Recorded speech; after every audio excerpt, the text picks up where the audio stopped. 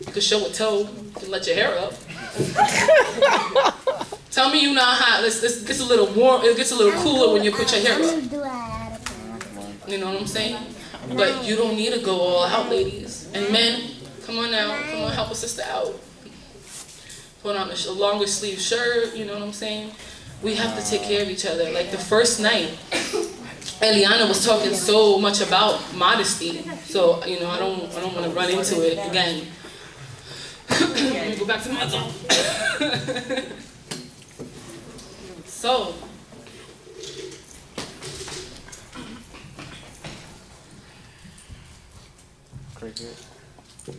we know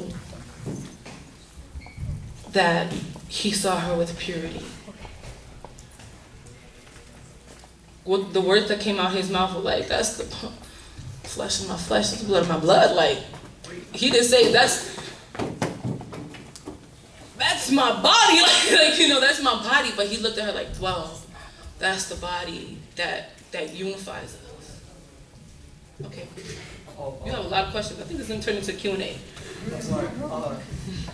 Was Adam like, oh, you have to put clothes on, stop showing yourself? No, that's a little rude. Oh, that's when you might just give a left hook. You know what I'm saying? The beautiful way. That was the most beautiful way ever. Well, you can. All right. Brother, Emmanuel. Matt, don't really imagine this, okay? Imagine I'm wearing something that's not modest. Don't be looking at me like that. I'm a basilica alone.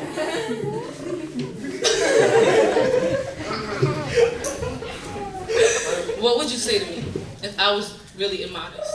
You were really immodest? Me knowing you the way I know you? No, you can't say it the way you say it to me in a regular basis. Not like that. But how, like if you didn't know me and you just saw me walking down the street and you just like the Spirit of the Lord was just moving you to say something to me, what would you say? Well, I think, like you said it perfectly before, you know. You would tell the woman, in this case Erica, you know, there's no need there's no need to be dressed like that, you know, you're beautiful regardless, you know. It's foggy in here. Next Angelina. Huh? You're an actor. Oh, okay. Can I add a little bit to it? Oh, you want to do something else? Okay, I want to add it to that. I don't want to say much, but I know that Eliana spoke about modesty like 2 weeks ago. But I don't know about any other guys here. But I know for me personally, like it's more attractive when a woman is modest. Like you feel better, and it's more attractive. You don't feel like, why does she need to have all that hanging out? It looks kind of like nasty sometimes. Just because they have it in my size don't mean they gotta wear it. What's up, brother? I'm just gonna answer all your questions right now before I get into it. Oh no, what he said, like, if a girl dresses like modest, you know, like not showing anything, like they look more beautiful. Like, not that, oh, I want to, you know, hit that or whatever. Just like, oh, she's That's beautiful. real though. That's real. Yeah, she's beautiful. Because what are you telling a guy? He just wants to hit that. Yeah. You really want that from a guy? Ladies in here, raise your hand if you just really want that. Because if this is really all for nothing, then you're really sitting here all for nothing. And that's the reality. Don't sit here and you're not going to take this in. Because then that's really spitting on our Lord, and I take that seriously. And I don't know how many of y'all are really coming here for the love of Christ. But seriously, this stuff is real.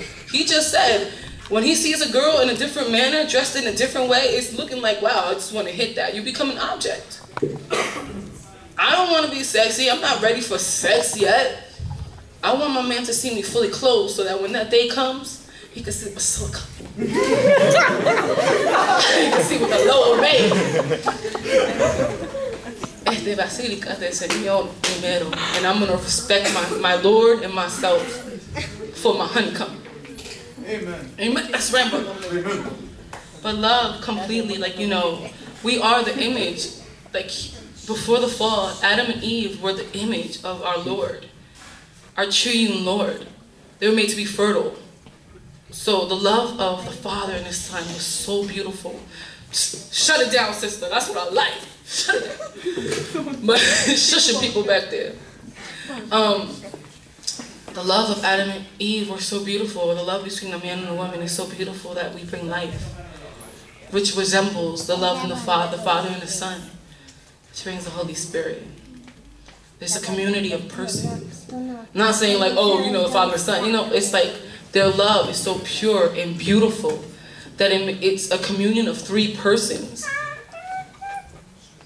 That it's like just a circle of life-giving love, of a total, free, fertile, fruitful, liberating love. Like, man, this is what the Lord gives us to give to one another.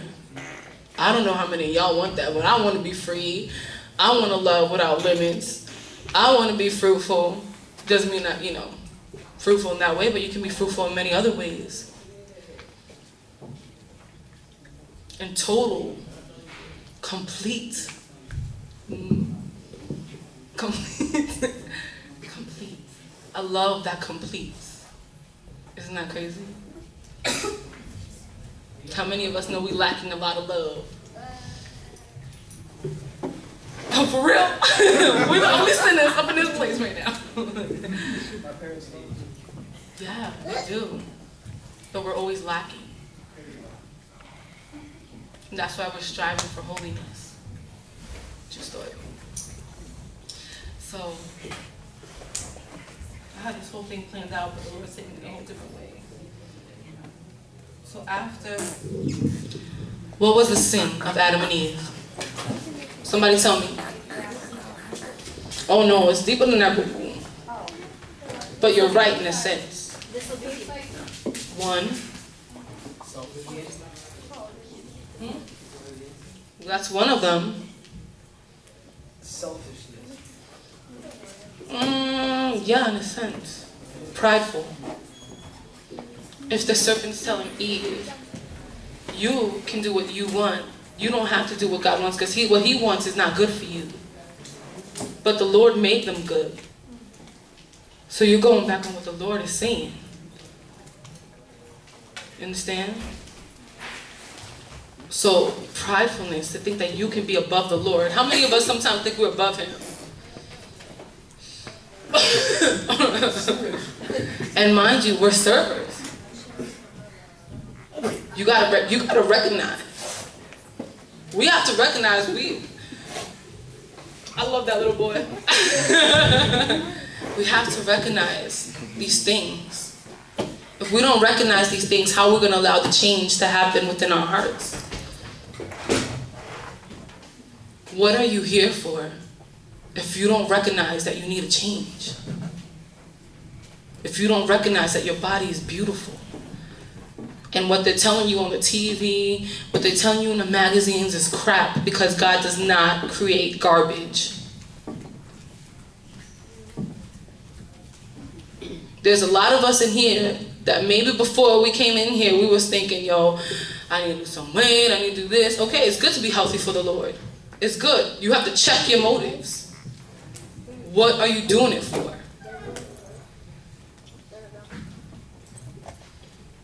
I gotta check myself a lot, because I've always been big my whole life. You feel what I'm saying?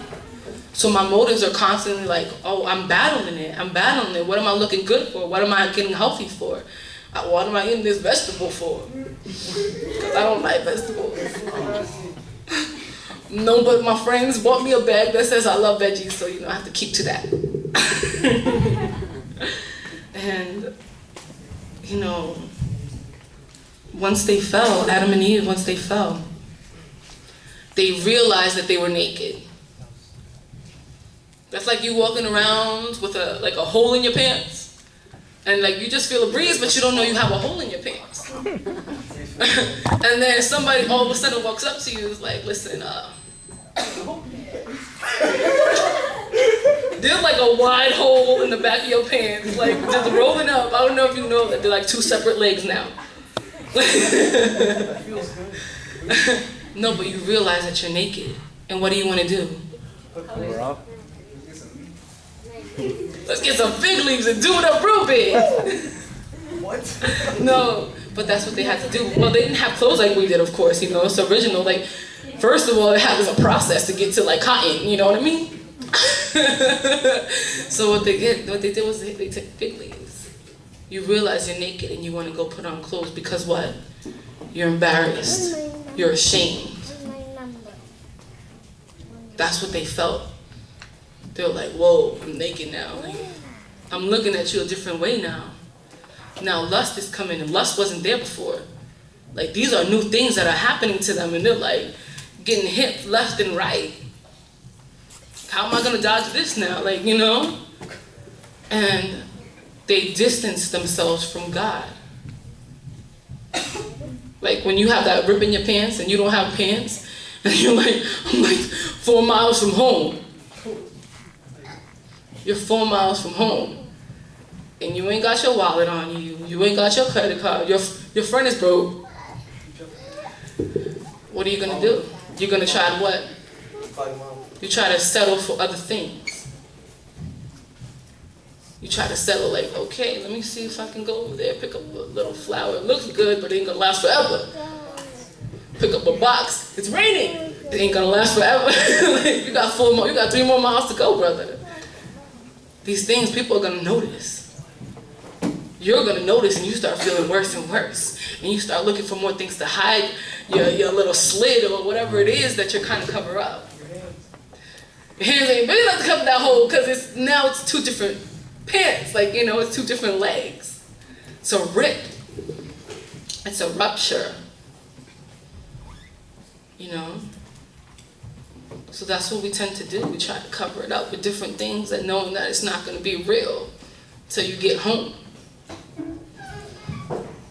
And you find some good pair of pants that's sewn in very well. You get something that's durable. It's a lesson learned. But you get hope. You know that you can get home. You ain't gonna go, you try to take a shortcut, but you know if you take the shortcut, you might, you know, it might see more people to see you with a rip. Or you try to go to your friend's house, but you and your friend ain't the same size, which is the case with me sometimes, you know what I'm saying? And and it's not gonna cover it up. It's not it. It's not home. It's not yours. But when you get to that place and you get to your room and you get into that place with the Lord, you know you're home. How many of y'all felt when you were praying that there was like home? Like you knew it was right. There was something about that was just like right. That fit. That was perfect. That was total. That was freedom. The Lord allows our bodies to go into that freedom. Our sexual desires, it can be controlled. It can be mastered. Those desires are not wrong, but there's a time and a place for them. And depending what the Lord is calling you to, which I hope there's a lot of priests in the room that are being called, because we need y'all. Don't be afraid.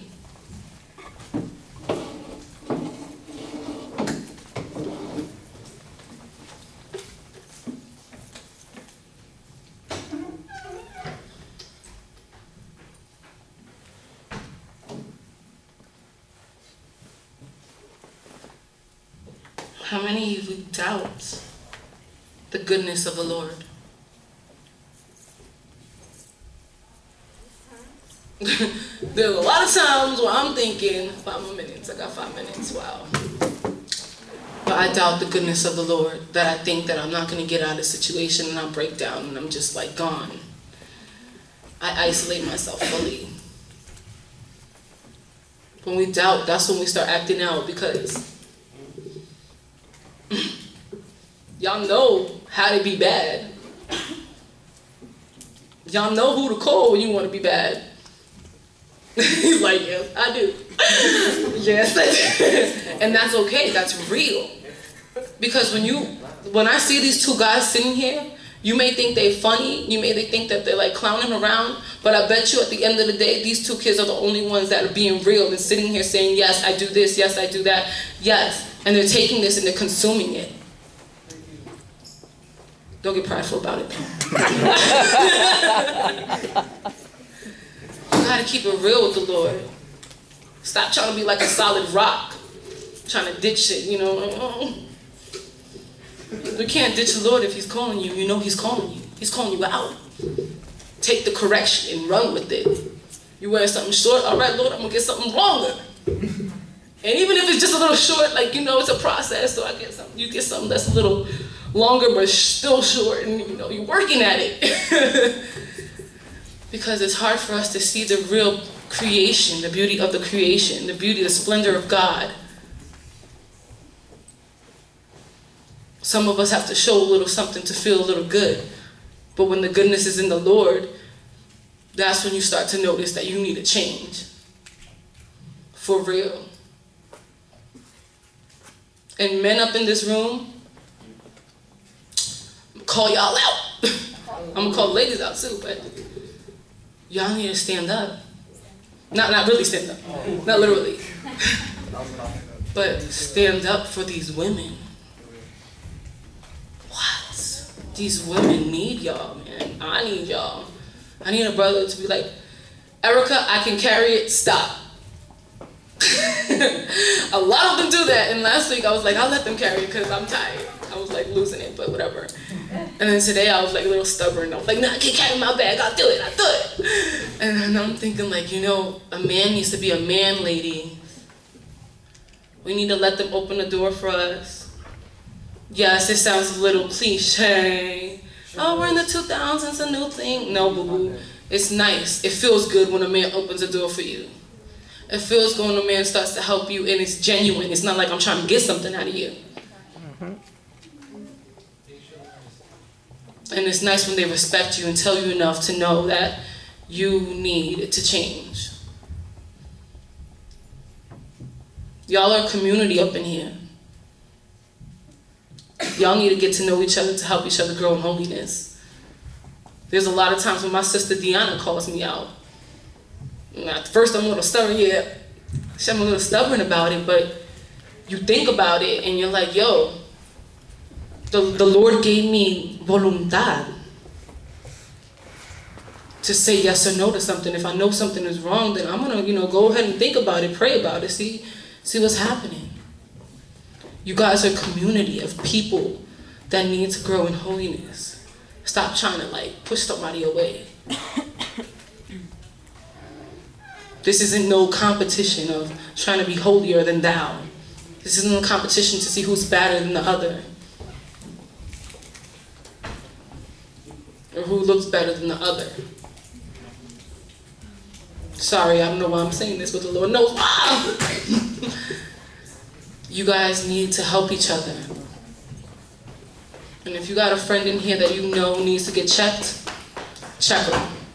In all love, in all holiness. Not check them like a pat down, brother. Man, you how many times you got stopped?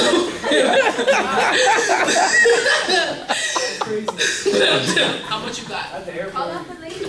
I'm gonna call out the ladies. That was for the ladies because we're really crazy like that. Oh, I got one for you guys. Uh-oh. Brother, come on, shit. These girls nowadays are very like, I don't know, but you know, they won't let us open the door for them. They're like, nah, chill, we're equal to them. They want their equality. But you know what? That's when you said, yes, we're equal. But I just want to let you know that I do care about you. Oh, you talk about dates? Oh, you need to talk about that on the side with Juan over here. He understands. So, that's so sweet. At first, before Christ, somebody gave me flowers. I was like, yo, that's man lame. Like, I'm like, I know it is. And I said sorry. But you know what's so funny? What the lame part was, it was my $20 that bought that flower. That's why it was lame. What are you doing? He's like, I'll be right back. Oh, really? Okay. Great, thank you. Lame. But I'm not gonna say, you know, sometimes as women we want to be, oh, I'm woman, hear me roar. I'm gonna stop right now. Lord Jesus. All right. So let's stand up for a second. Not literally 1 second, but let's stand up. I'm not gonna do a meditation, but we're just gonna end it with something really. I want you in the green to lead the final prayer for this, and because I said so. That's it. Whatever comes to your mind, just say it. All right. Close your eyes. I'll do it. Or Emmanuel, you do it. I'll do it. All right, good. But it's short. No, it's you, boo. With everything that we said, it's gonna be short, but with everything we said, everything that was said, like kind of bring it into one, and ask the Lord to like give us the gifts so that we can work on it together. You can close your eyes. You don't have to look at people. No, I'm thinking. Okay, don't worry. We got. It takes a lot. Me too. I know.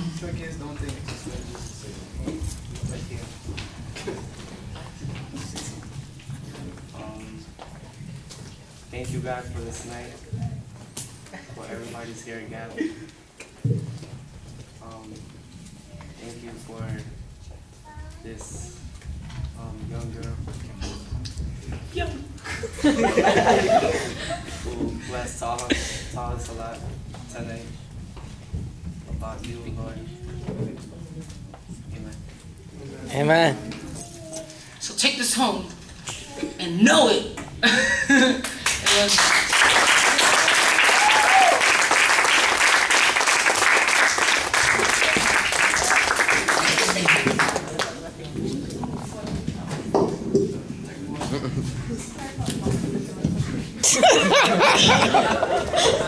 Okay, so just to say a little bit on what Erica said, I even struggle with this because before I was in Christ, I would go out and I would dress so guys could look at me. I would dress to be like, oh yeah, I'm cute. Yeah, and I know you're looking at me because I want you to look at me.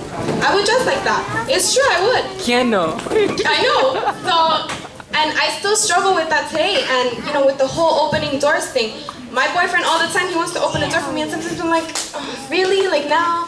But then I know that I need to change that for his manhood because he needs that. And that's what's going to make him holier. That's how I have to help him. And another thing, when he tells me, oh, Jennifer, you're so beautiful, and I'm just like, kind of like, oh, no, don't tell me that. But it's like, I've been hurt so much in my past that there came a point where I didn't believe it. So whoever would tell me that, I would be like, no, I'm not. So when he tells me that, I know that he's looking at my soul when he's saying that to me, but it's still really difficult for me to believe him. But I know that that's something I need to change about myself so that he can become holier. So I'm just telling you guys this because even though we're servers, like we still struggle with it every single day, and every day it's a battle. Okay, so ahora lo que vamos a hacer es que Odette y Luis van a hacer una dinámica que se llama Eres una estrella. Y esta dinámica quiero que les pongan mucho cuidado porque les va a ayudar mucho cuando van a estar haciendo decisiones difíciles. Porque uno no toma una decisión como nada, uno siempre tiene que pensar cuando va a hacer una decisión difícil. ¿Ok? So, aquí está Odette y Luis. Aplauso, por favor. Buenas noches. Que Dios los bendiga. Amén. Amén. Gloria a Dios. Luis, ¿dónde están? Luis? Ok, bueno, tenemos algo especial. Uy, el micrófono está bien alto.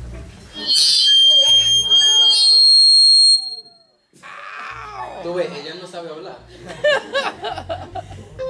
Ok, vamos a ver, ¿me pueden escuchar bien sin el micrófono? Porque es que vamos a estar moviendo, entonces con el micrófono it's going to be kind of like difficult for us to do everything that we want to do for you guys tonight.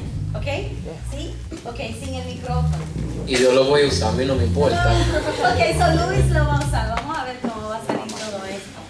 Bueno, como dijo Jennifer, tenemos una dinámica para todos ustedes en esta noche que se llama, y estamos esperando a nuestra hermanita Diana, que nos va a ayudar en eso, en la dinámica, que se llama Estrella. Tú eres una estrella, you a star, ¿ok? Tú eres algo especial, amén, ¿ok? So, lo que vamos a tratar de explicarles en esta noche, we're going to try to do it in a very simple way, ok, vamos a tratar de expresarlo y de explicarlo de una manera bien simple, bien sencilla, para que ustedes entiendan por qué tú y yo somos una estrella, ok, y por qué Dios nos hizo como estrellas, ok, so, una estrella tiene 1, 2, 3, 4, 5 esquinas, ¿ok? So, esta estrella que somos nosotros se compone de 5 cosas, ¿ok? So, you wanna mention them? So we have a spiritual moral side, and that's the side that we least want to deal with in our lives. Tenemos un lado espiritual y un lado moral. Y es el lado, y esa es la parte de nuestra vida que nosotros menos queremos tratar de conocer. La que nos gusta, la favorita de nosotros es el físico. Todo lo que tiene que ver con el físico, ahí nosotros le ponemos el más tiempo. Y eso está malo. Después lo emocional. Como ser humano, vamos de arriba y abajo. Un día estamos contentos, bravos, enojados. In one day, all of that could happen. Y también, every day, this morning. We also have, también tenemos algo que nos distingue de cualquier otro animal, y ese es el lado intelectual, que podemos pensar. Even though sometimes I don't, algunas veces yo no pienso, pero eso es porque yo no uso mi cerebro tanto. Y el último, la última faceta es que somos sociales. Fuimos creados para estar en comunión. Y lo que pasa es que a veces solamente aprendemos a usar una o dos de estas facetas. Y por eso es que nuestra vida nunca está como queremos. Y cuando aprendemos a usar cada una de estas facetas, de esto que el Señor nos ha regalado, podemos ser una persona completa, llena y que puede vivir y tener una vida completa y plena. So de eso es lo que vamos a estar hablando hoy. Y you guys might ask, what does this have to do with chastity? ¿Qué tiene que ver esto con la castidad? Y lo que yo les voy a decir es que tenemos que entender que la castidad es más que decir que no. Like girls, you could say no to a guy all the time, but does that mean that you're living chaste? Si a la mujer, si usted le dice que no a un hombre cada vez que están a solas o que están viendo una película, que él quiere propasarse con usted, ¿significa que usted es una persona que está casta? No. Vivir castamente significa que tú entiendes que tu persona total está involucrada en cualquier actividad sexual en que tú hagas. So, si tienes relaciones sexuales con alguien, no es solamente el físico que está involucrado ahí, también el lado moral y espiritual, el lado emocional, lo intelectual y lo social. Eso es lo que tenemos que aprender, porque yo he escuchado bastante muchachas que me dicen a mí, sex is nothing, I just have sex. But they don't understand the spiritual. They don't understand how God is involved. They don't understand how their emotions are involved in this. They don't understand how they're intellectually making a bad decision. We're social creatures, yes. And we forget, we're like, oh yeah, I'm just having sex, it's just me, I'm getting pleasure for myself. Decimos, sí, estoy teniendo sexo, y solamente es mi placer que se está satisfaciendo, pero en la realidad no es así. You could hurt somebody, you could hurt yourself from what you're doing, and we forget that. Nos olvidamos que haciendo esto, sin pensar, sin involucrar cada aspecto, nos herimos. Ok, otra cosa que tenemos que recordar en esa estrella y la principal es nuestro lado espiritual y moral.